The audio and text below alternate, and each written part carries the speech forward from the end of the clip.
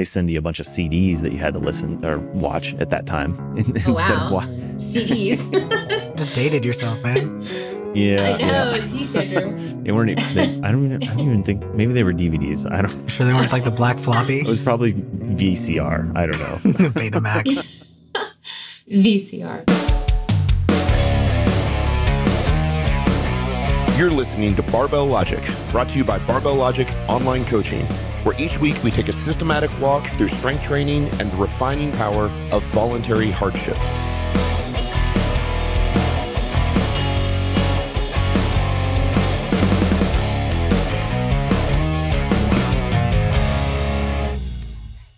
Welcome to another episode of the Barbell Logic podcast.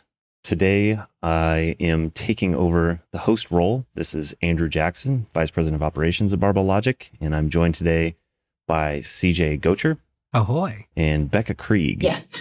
CJ is our Academy Director, and Becca is our Curriculum Developer at Barbell Logic. The three of us have been working together for about a year now. Yes. Has it been that long? Yeah. Time flies. I mean, it feels like 5, but maybe that's just COVID. Right. A year in 2020 is a different time metric. Right. Yeah. So we've been working together for the last year on our Academy curriculum.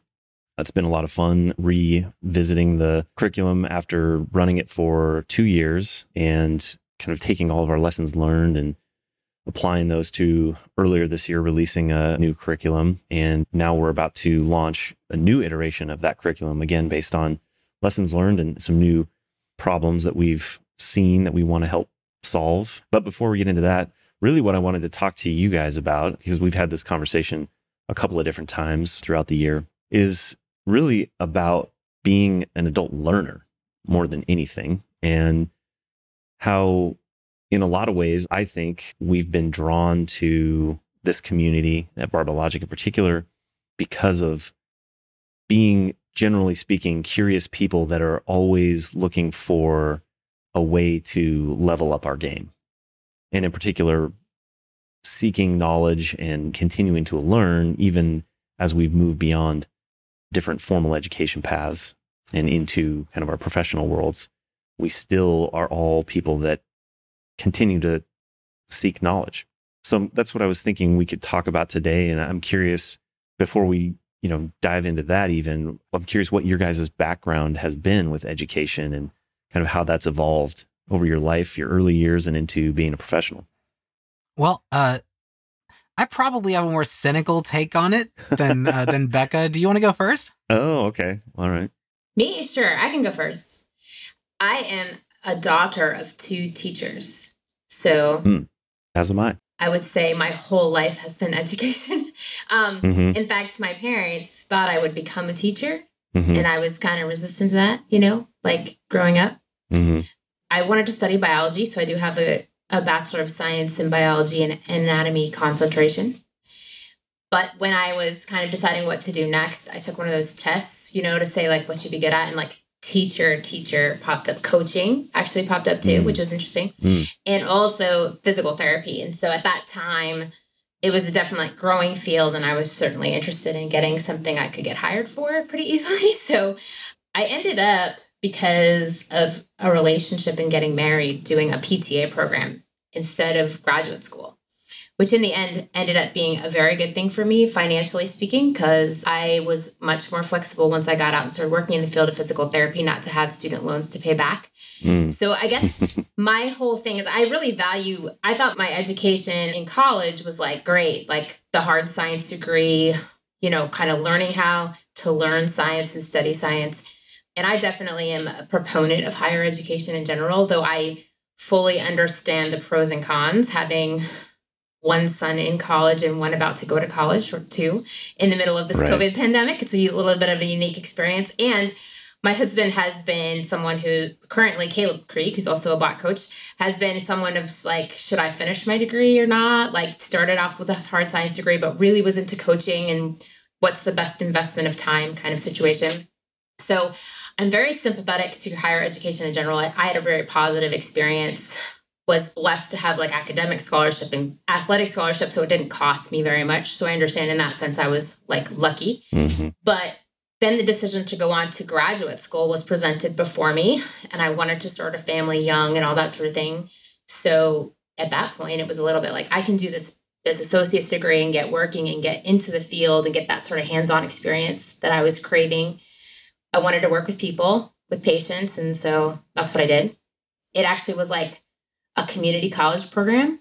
So I did like a reverse, like I did a full bachelor's degree and then went back to community college for an associate's degree. But it's a very tough program actually to become a PTA. It's not like an easy associate's degree by any means. It's pretty rigorous. And then I did really well in that, passed that, of course, got my license, started working with patients and really loved it. And being a therapist is not unlike being a coach for sure, in the aspects of learning how to deal with people and how to push people to do things they don't want to do. So in that regard, I sort of was already coaching. And I actually also was coaching high school basketball, which I did for 8 years. So that was also an education in dealing with people. So for me, like I've always been a curious person, always wanted to learn more things. I've loved the blend of academic knowledge and the hands-on experience of actually like interacting with people and doing the thing, right? So I started pursuing strength. I mean, I've always been interested in exercise. Obviously, I was an athlete, soccer player, coached basketball, always interested in training people and always curious about the best way to do that. Like I ran the conditioning program for our high school basketball program, which was very competitive, state playoff level every year. Lots of Division I athletes I coached, you know.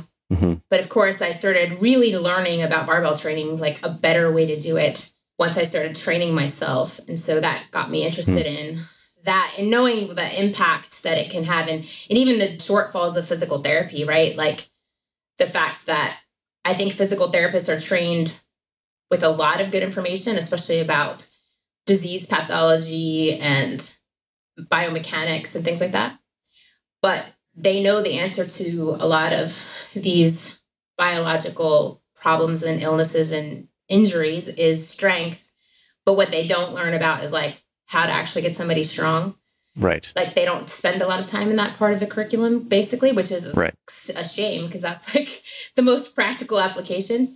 And so that's what actually spurred me on. I was working in physical therapy. I'm like, I need more to know about this. And I actually injured my shoulder. My orthopedist said, I want you to get your shoulder stronger. And not just what you know how to do. I want you to increase the muscle mass on your shoulder because I had a very hypermobile shoulder. And so like I started with CrossFit because I thought that was a good way to learn how to get strong, right? Yeah. But then I started, educating myself about barbell training. And so from that point on, like I've just always been curious on how to do something better, right? Like not like tie in what you know academically to the practical part of like actually helping someone make a difference in their life. And so that's where I've come from as my background to this point. And certainly when the opportunity came about to like teach a barbell class for the Barbell Academy, I was like, yes, because I'm interested in how that works. How do you help someone else use barbells, to really change somebody's life? So I think I've taught like 6 cohort classes, maybe something like that. So I've been teaching it from the beginning and I've really enjoyed every minute. Our students are awesome that we get in the academy. Like, I don't know. And then when we started thinking about rewriting their curriculum, of course, it was kind of like a natural passion for me to like think about and try to, make it better. So that's kind of my background. Yeah, it's interesting. There's a lot of similarities where the kind of early academic learning was very structured and classroom based. And then within the fields that you were pursuing, there were some practical hands-on mentorship type programs. Right. And then when it came to actually getting stronger as a pursuit that you wanted to learn about, it sounded like to me, and very similar to my experience, there wasn't really anything structured. It wasn't like you said, well, I'm going to go to the Get Stronger class. Right. Absolutely. And then I'm going to go mentor under this Get Stronger person and have this really kind of smooth transition into that. It was this process of cobbling together and kind of trying to figure out how to do it, cobbling together different resources. Right. Exactly. And I think I saw that for my patients too. Like, right. Like, so somebody has surgery, you kind of help them along in the beginning month or so in process. Mm-hmm. But they're sort of like not yet where they need to be. But of course, insurance money runs out and they, stop coming to therapy. And I was like, there's something else after that. Right. So, right. But you only learn about, that part and now that's changing a little bit. I think the field of PT is getting a little bit more with the program as far as understanding that strength can really make a big difference. And certainly there are amazing PTs out there that already are practicing with that mindset. Mm-hmm. But yeah. And CJ, how about yourself? Similar? Pretty much experience? On the opposite side of things. Different? Yeah. Okay. Let's hear the other side. That's why we're a good team. I actually loved hearing that because the different, layers of possible education between, going back for your PTA and all that. That sounds cool. Like there was a path there. For me, I did a bunch of hobbies, like when I was in high school, middle school, gymnastics, fencing, choir, whatever the heck. And as soon as I was good enough at the thing to help somebody else do the thing who's new, I was the junior, they were the freshman, whatever it could be, like that was really satisfying, to me. Mm. And I was surrounded, I was at school, so there were teachers. And so it was really easy if I didn't have something to say, go to them, like stiff arm, default. Mm-hmm. And then I went to the Naval Academy. So I thought I was going to be an English teacher. My original plan, because out of the Naval Academy? No, not immediately. Oh, okay. My original plan is that I was either going to become a Navy SEAL and then probably do a whole career in the Navy, or I was going to end up, something else, do my time and then become an English teacher. Like those were my two thoughts, right? Gotcha. Because that's how things go. Mm-hmm. And educationally, I have a bachelor's of science in English, or a BS in BS as I call it. And I realized really quickly when I got to the fleet that despite 4 years of training, and, this is considered a higher end institution, I guess, a respected school, we may have come in with like a 3-month head start on our experience and our knowledge, from all those resources poured into us.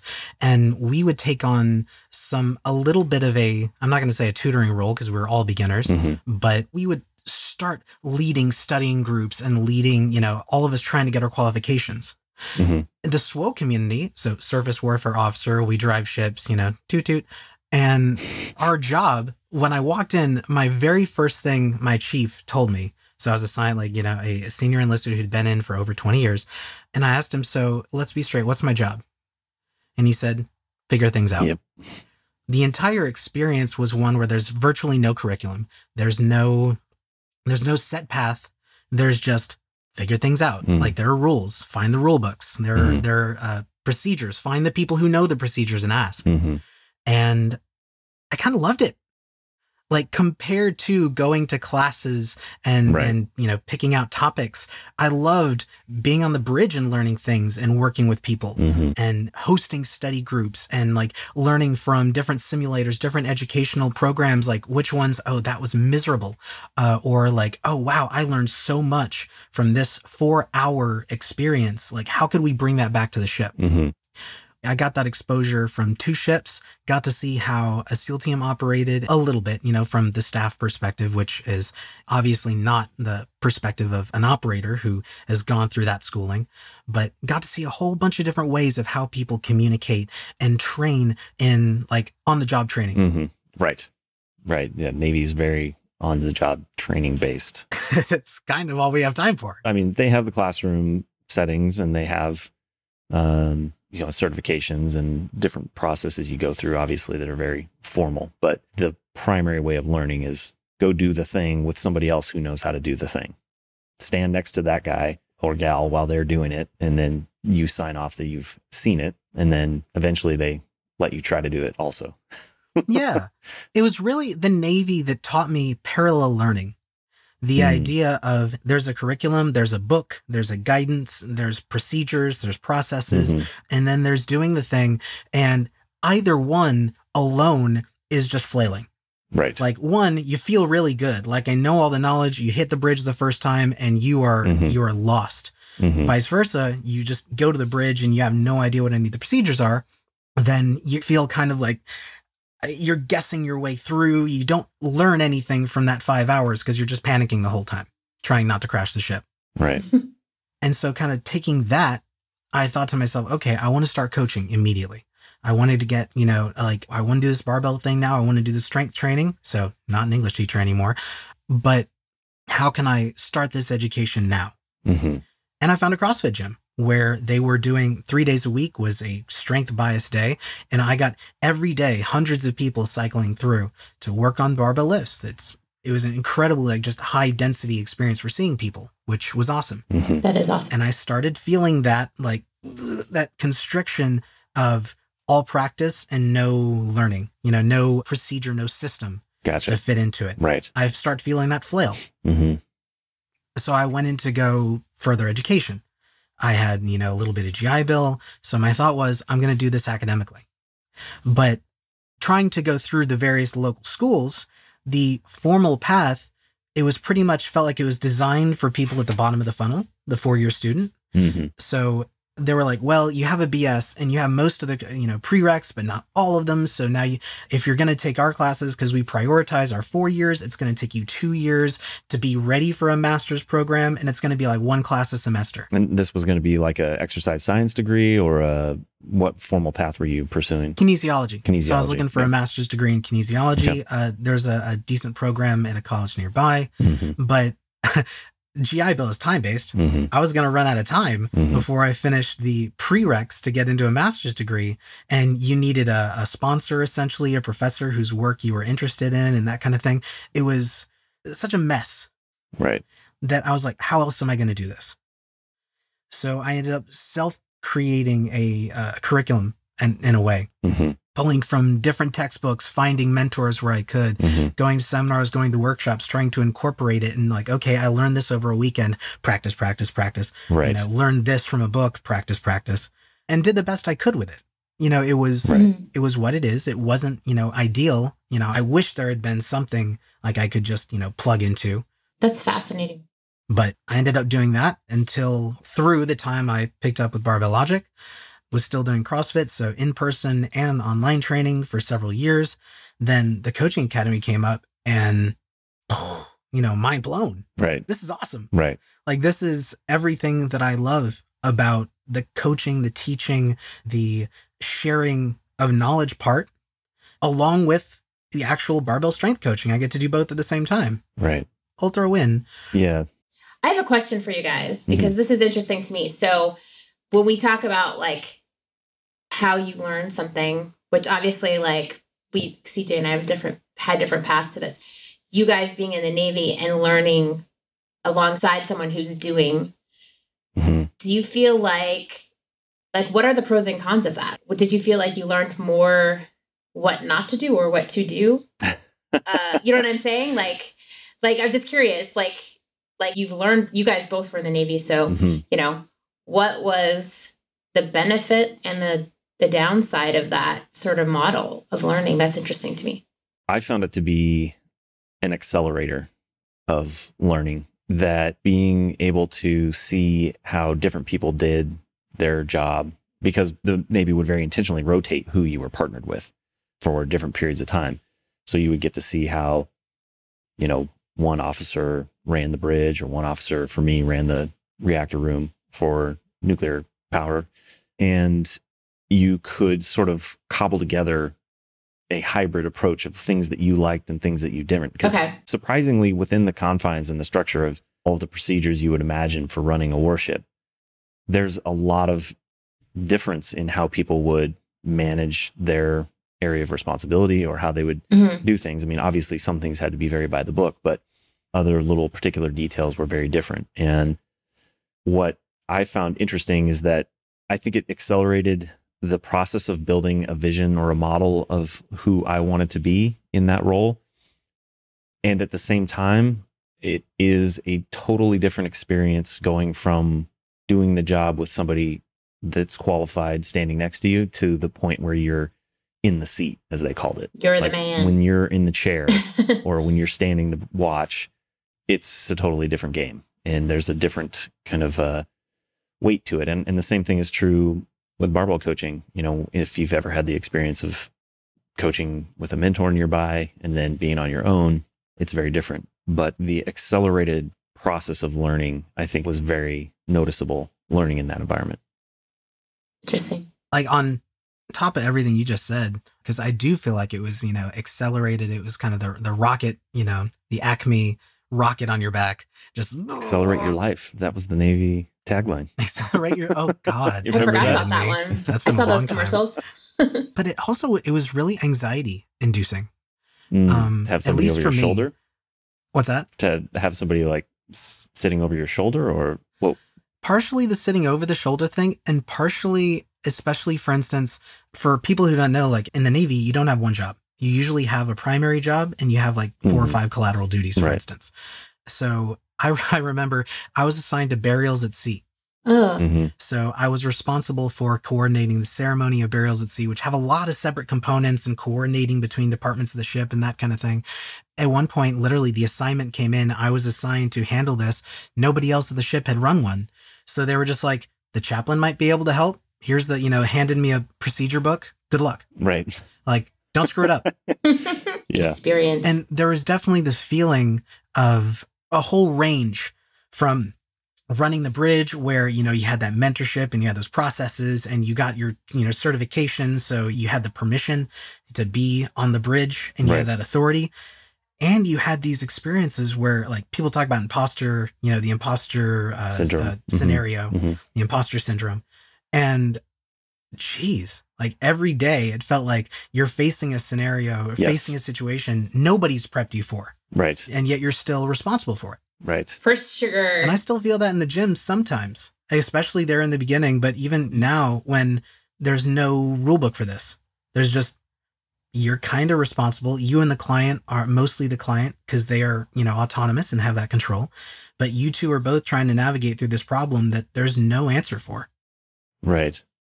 It's interesting, the parallels. And I think it's really been a powerful experience for all of us being in the academy and having those different kind of educational backgrounds and then coming to Barbell Logic where, one of the things that I've really appreciated and valued about what Matt's done with the company is as a strategic priority, teaching has been one of his top strategic priorities since the beginning of the company, and investing in things like the academy and supporting the investment of our time and energy into building this curriculum and building this learning community that are pulling from all those different experiences. And it's cool to see how we've evolved as a company and as a community of coaches as we've continued to learn, not just from our experience coaching people online and in person, but also the experience from teaching.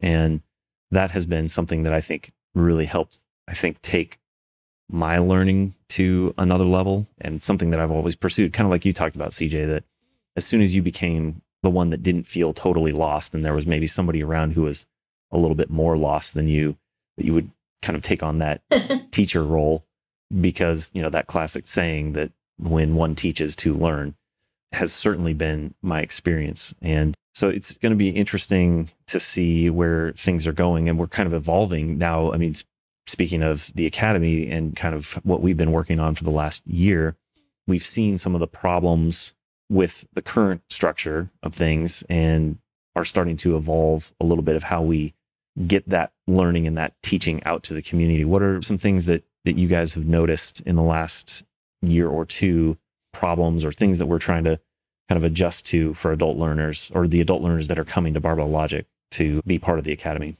In my very first class, I had a student in Scotland who signed up for the course because there wasn't anything out there like it, right? Like there's nothing out there like it. He had a gym in his garage. He was coaching a few people, wanted to get better himself, wanted to help others.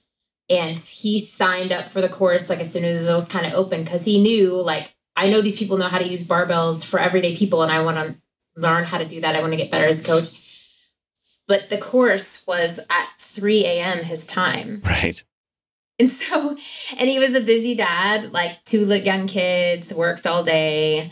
And he would try to stay up on Sunday night. Like I remember the first few classes, he was up with coffee, like trying to pay attention and just sleepy.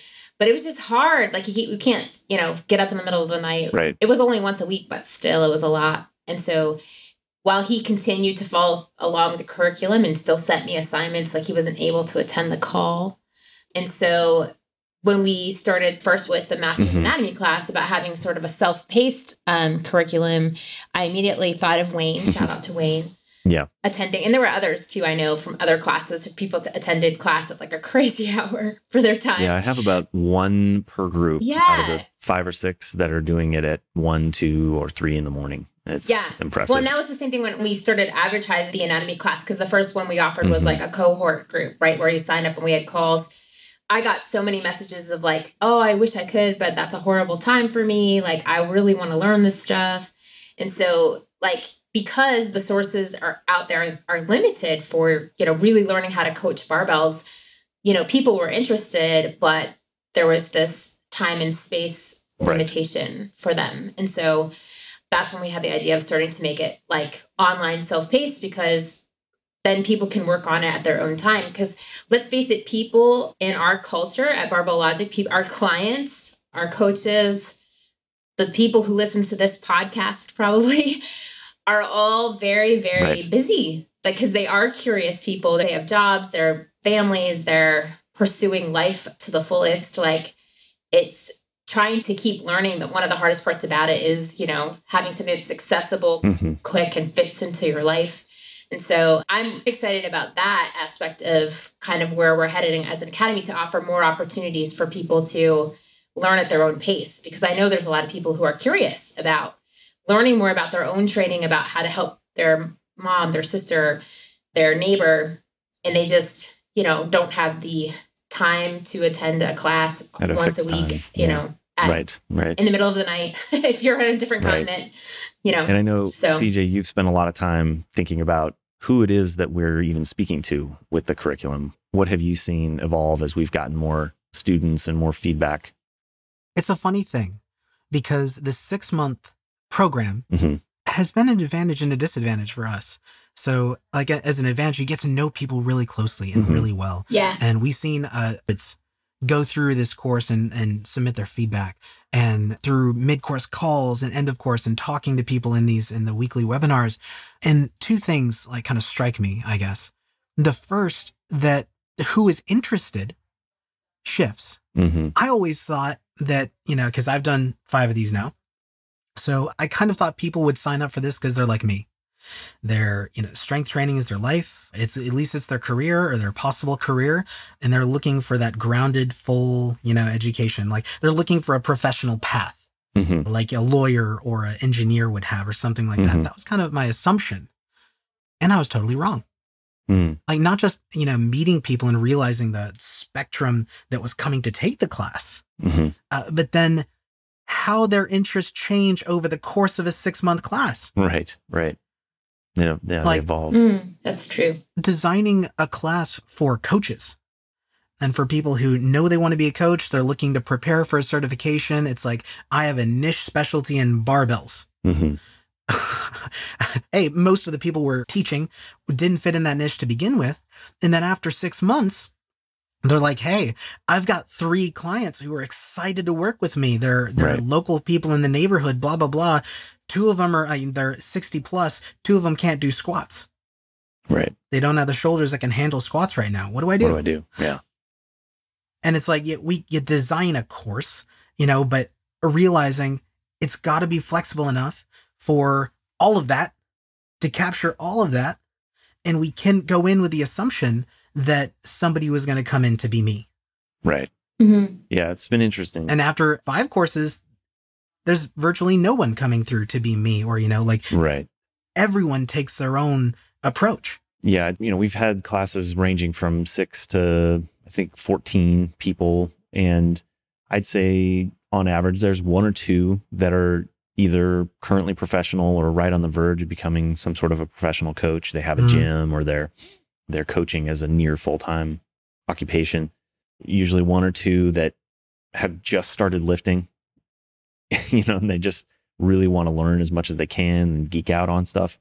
And the vast majority are kind of what you were describing, where they're doing this for a while. They're interested in doing a little bit more. People are starting to ask them questions, and, they might be coaching their friends or their neighbors, and they're, kind of starting to just experiment with what it's like to help somebody else. And that going through that experience of getting out of what it's like to evaluate your own lifts when you can feel everything that's happening in your body and trying to figure out your errors and your mistakes, to trying to get into somebody else's head and say things and help them, or, to give them a solution to fix somebody else's problem. That's a very different mental exercise. And so I think it's been eye-opening to see that shift. And I definitely think it was a little bit more geared towards people looking to become certified early on. And that was really the initial intent of the coaching academy. And as we've been doing it longer, it's more towards that broader population of adult learners, kind of like what we've been talking about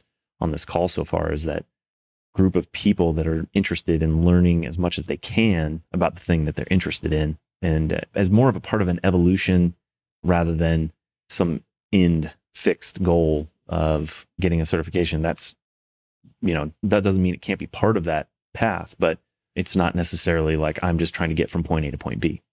That's interesting. And I think that's true. And I agree with you guys. Like, I think a lot of our students are passionate about barbells and what they do for themselves or for their loved ones. But it kind of how we started this conversation, I definitely, and my last class in particular was full of budding coaches or people who were looking to coach, maybe pursuing the professional barbell coach certification type of thing. Like they wanted to do it for a living. And I would say that those students found in the program, and I think they would agree, that nice balance of, hey, I'm out there coaching and I'm getting this academic organized preparation at the same time. And for them, I think, they would even say that it was like a big, like, whoosh, as we always say, we're going to have a whooshing session. It was like, woof, all this stuff flowed together, and the amount of growth that happened in that 6 months, because I think everybody grows, no matter who the student is. Like, you can see a transformation when we've gone through these cohorts.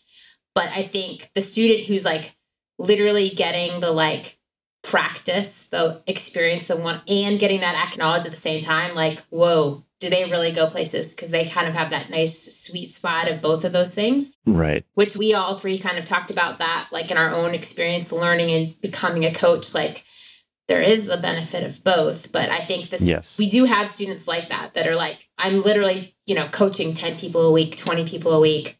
Right. And I'm also getting this like concrete way to think about what I'm doing and evaluate what I'm doing and improve the way I do it. And when those two things kind of happen at the same time, man, do those coaches take off. Like, I think it's pretty cool to watch.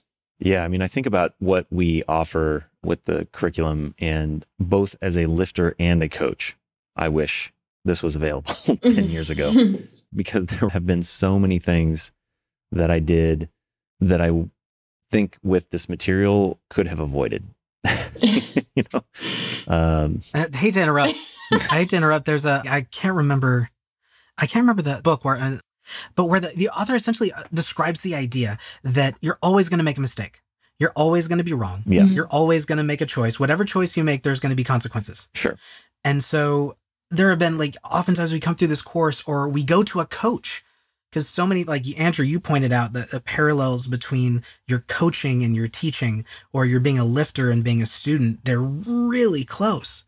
And I see the same kind of thing here, where we kind of come in with the expectation, oh, we're going to learn this thing so we don't make mistakes. And what we're coming through with the academy, what we're learning with our students, we make better mistakes.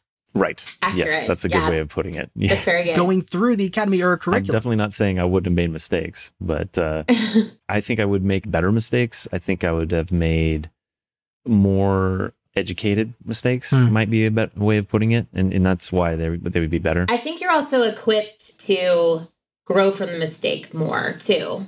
I don't know if you, like, I think back to some of the mistakes I made with coaching, like when I first started, and I didn't even know they were mistakes, or, you know what I'm saying?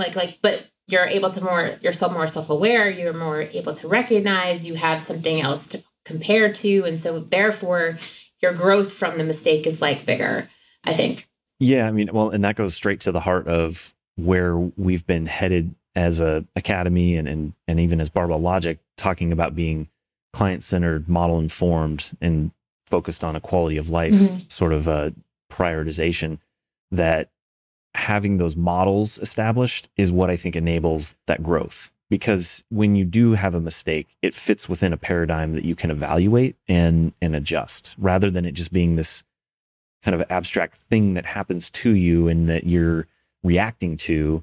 You can interpret it. You have a means for understanding what happened and going back to the drawing board and choosing a different path consciously, instead of just being like, this thing's happening and I'm going to try this other thing and I'm going to try this other thing. Very similar to the solution that MED and minimum effective programming provides for a programming standpoint. Instead of just jumping from template to template, there's a model then to make a choice to do whatever the next small changes that you're going to do. I think that that's true for these principles that we want to instill, or that we want to cover in this new curriculum, is to arm coaches, arm lifters, arm curious people that just want to learn about barbell training with models and knowledge so that they can make better mistakes. I think that's a good way of putting it. Right. And I think too, like one of the benefits, I mean, online learning has its pros and cons. And I think probably everyone in the year 2020 has a perspective on that, right? Because your elementary students have been, cyber schooled or whatever. But for the adult learner, I think because adults have more experience, right? Like we all have this varied experience, whether it's us as a lifter, us as a person. And even I talked about this with a lot of my students, like when you come into the Barbell Academy classes, even the cohorts, your life experience up to this point has already equipped you to deal with people on some level, right? Like depending on your job or what you did, like your life experience is valuable. It's not like you're starting from ground zero.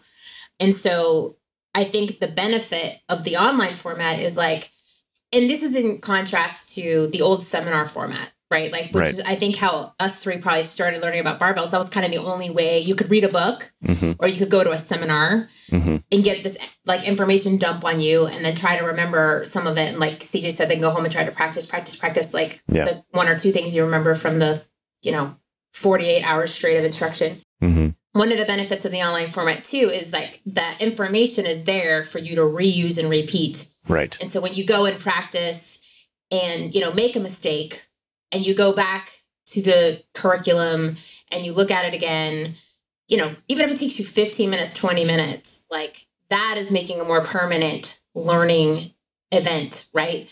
Than like going to a seminar and remembering like 10% of what is said and then trying to go back and like, apply it. And I think it just fits into life better as an adult, right? Yeah. Because you already have responsibilities. You already have some prior knowledge that you're connecting the new things you're learning to.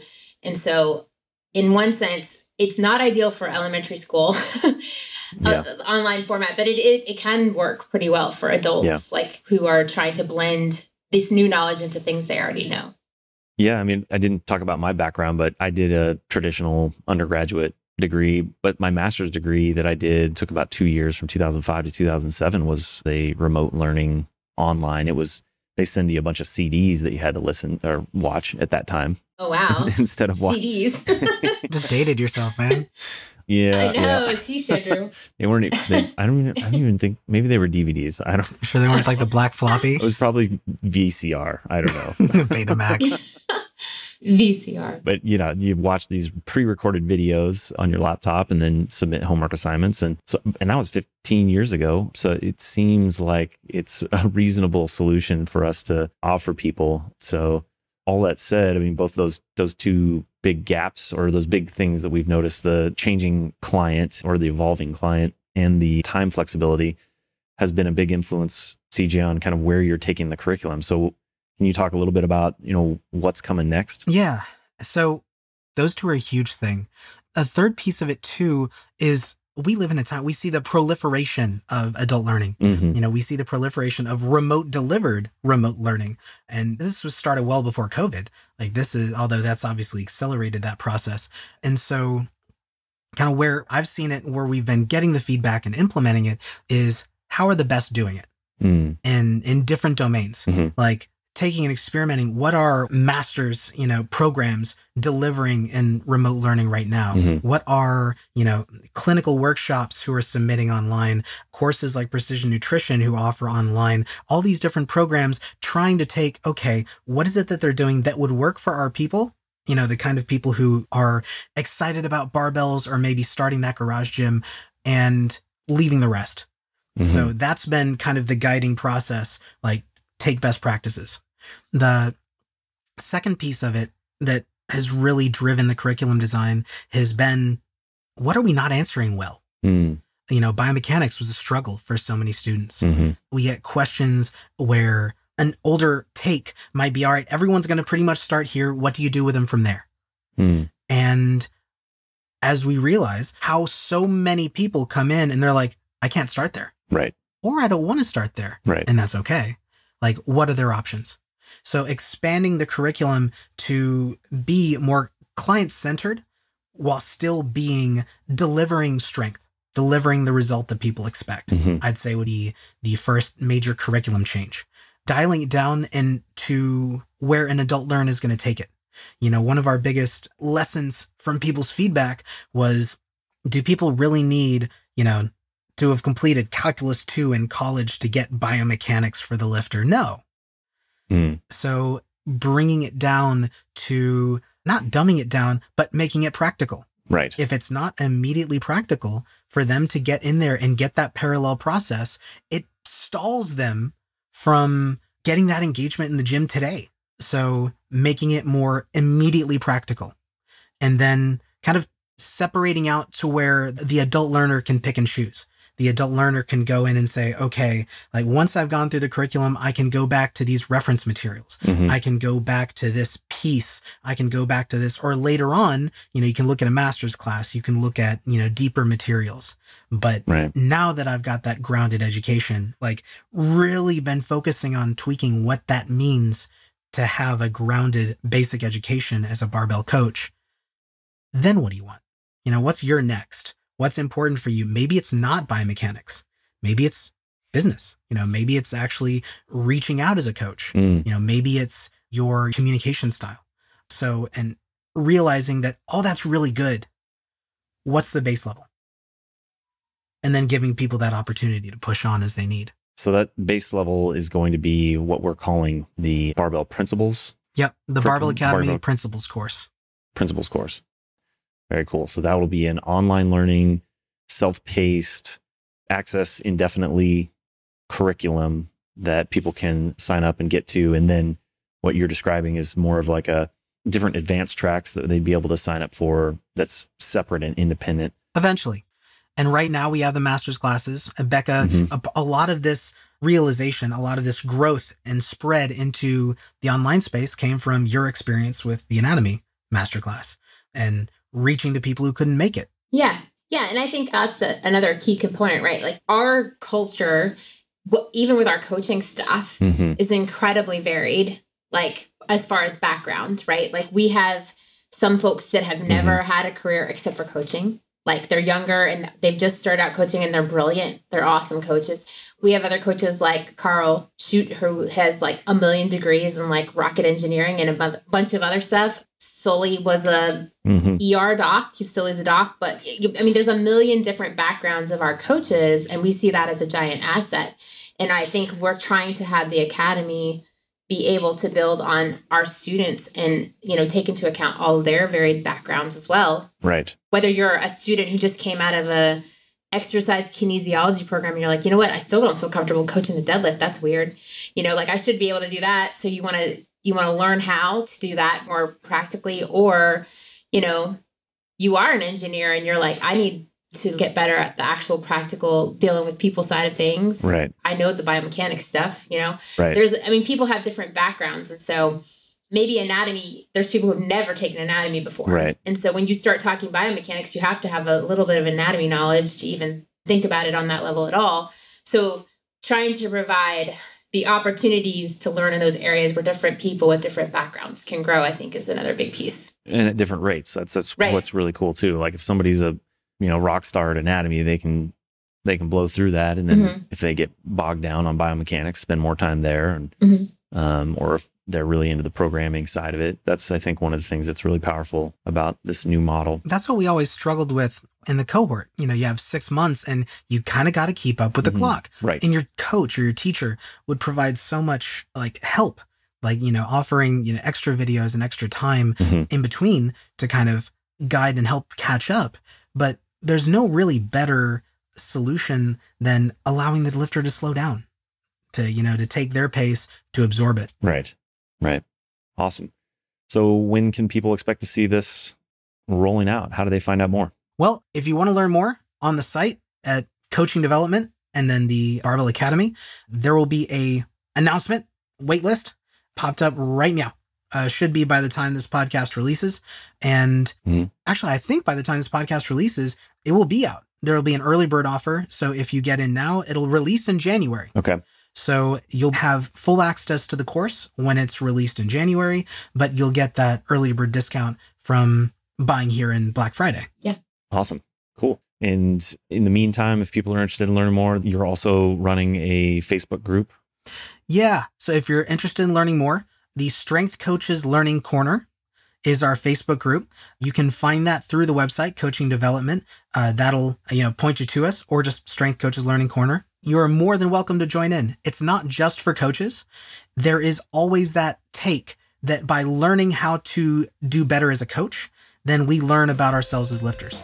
So, I don't want anyone to be like, oh, I'm not a coach, I can't do that.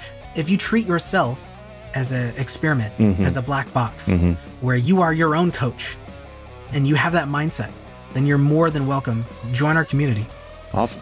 Sweet. Great. Well, thank you guys both for joining me for this podcast. Sure thing. And thank you, listeners, again for joining us on another episode of the Barbell Logic podcast. Please send to your friends, like, share, subscribe, and we'll see you all again on the next episode. Bye. Bye.